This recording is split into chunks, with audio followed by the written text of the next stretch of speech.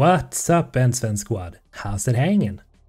So today I thought we'd explore the so-called chaotic duo, as in Grunt and Jack, by bringing them to Illium, which is a major Asari trading hub. This is also where you recruit Thane and Samara, and I'll be exploring those missions too. But before that, as always, remember to click the bell button after subscribing so you know whenever I release a new video.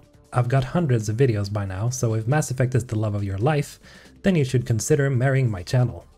Alright then, let's get into it. After you've landed, you can prompt Jack and Grunt to talk about their feelings on Illium by going over to this vista. Lots of money here. Soft people who'd make good victims. You're picking the fat and slow from the herd. Where's the fun in that? Depends on what you're after. Grunt really doesn't seem very impressed at all with Illium, and if you go over to the Eternity Bar, you can prompt him to say this. Hated a reproduction. I can taste hate in the air, but there's no fighting. It's like they don't want to. Is that right? Because it seems stupid. Rules and words to hide how they hide. Fighting is simple. Kill the guy aiming at you. Here, there's no way to tell. Stupid. Yes, Grunt. Everything is very stupid. While talking to Seryna, Grunt will just have a generic response on how to get into the Dantius Towers to get Thane. I'll find him. Not without some help. You don't just walk into the Dantius Towers, especially now. But you know a way in. I can get you in, but you'll only get one shot. You'd better be ready. When you find the wounded Salarian, Jack has the generic response this time. She sounds pretty disappointed though. Here. That should ease the pain and keep you alive until help arrives. He doesn't know where the assassin is. Take your time. As you rescue the Salarian hostages, Grunt seems to express disappointment that Thane doesn't murder in cold blood. Maybe you can help me.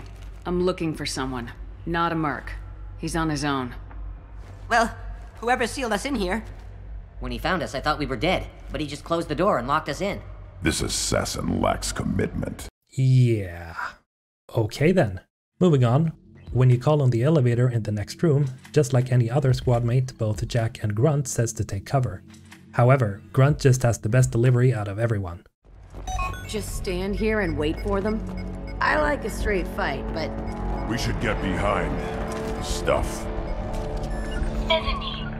Have a pleasant stay. You're killing me here, Grunt.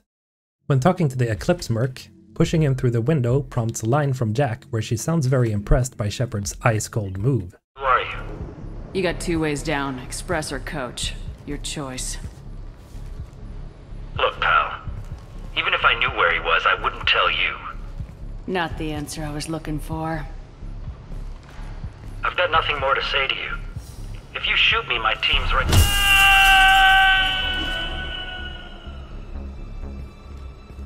How about goodbye? Damn. I could take notes from you, Shepard. As you finally make it to the top of the towers, Jack, again, has a pretty generic line from when Thane drops down and kills Nassana. You stay put. When I'm finished dealing with this nuisance, you and I are going to... Who?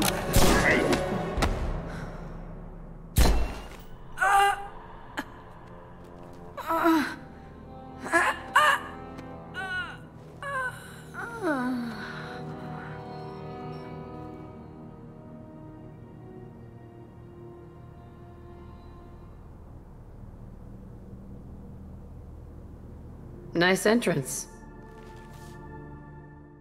Moving on to Samara's loyalty mission, here both Jack and Grunt are a little more chatty.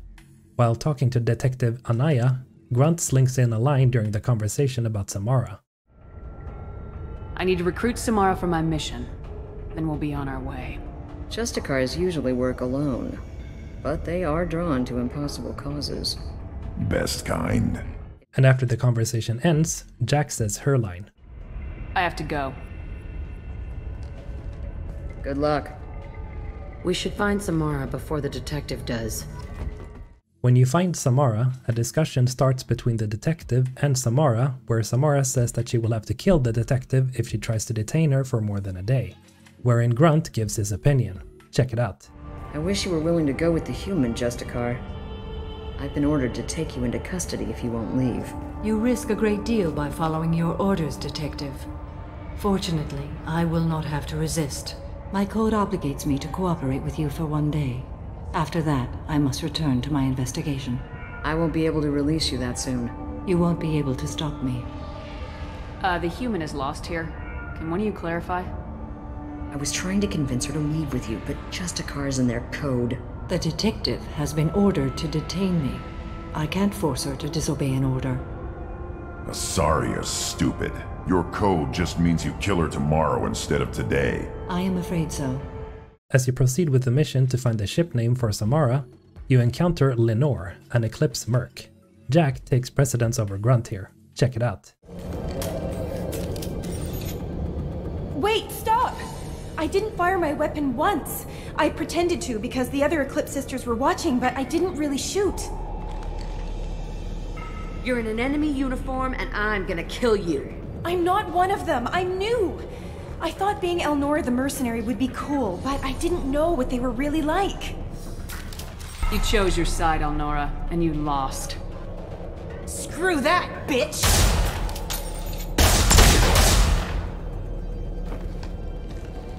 And as you move on to the next area, you find a log where it's revealed that Elnora was a cold-blooded murderer. And again, Jack responds to this. Well, it's official. Little baby Elnora is finally a full-fledged Eclipse merc. I earned my uniform last night when I killed that ridiculous bolus. Up close, exploding rounds. Blew the little bastard's suit wide open. I can't wait to see some real action. Next time I go home, my friends are gonna be so jealous. Elnora was the killer. I knew I smelled murder on that bitch. Figure that detective would want this.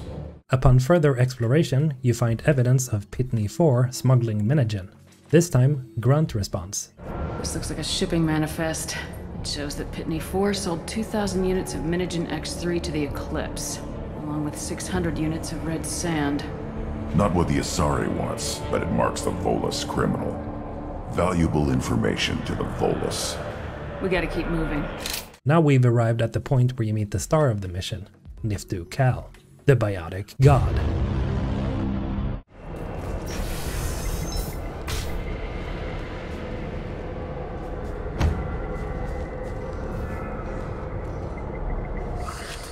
I am a biotic god. I think things, and they happen. Fear me, lesser creatures, for I am biotics made flesh. You need help. You need help. Or you stand before the mightiest biotic ever. Yes, the Asari injecting so many drugs into me was terrifying. But then I began to smell my greatness. They may laugh when I fall over, but they don't know what I know in my head. That I know that I am amazingly powerful. Fear me? Are you part of Pitney 4's trade group? When I was mortal, I worked for Pitney. Poor soul is probably terrified that I have not returned. Don't think he's reported anything. When the chips are down, even your friends will screw you for an extra cred. Bah! I will wreak a just revenge upon his people. But first, the leader of these mercenaries is in the next room. I shall toss Wasea about like a rag doll. This idiot is no challenge to anyone. I will tear her apart. Depending on whether you tell Niftu to take a nap or to charge ahead, both Grunt and Jack has their own responses. Take a nap, you'll feel better. Are you mad? I'm unstoppable. Feasting on her biotic-rich blood will be the last step of my... But...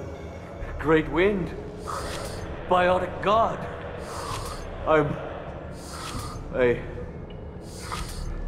What was I saying? I'm... tired. may be right. Yes, I'm tired. I'll nap. Destroy the universe later. Useless. My biotics are unstoppable! Charge. An ill wind blows upon Wasea, captain of the Eclipse Sisters. After me!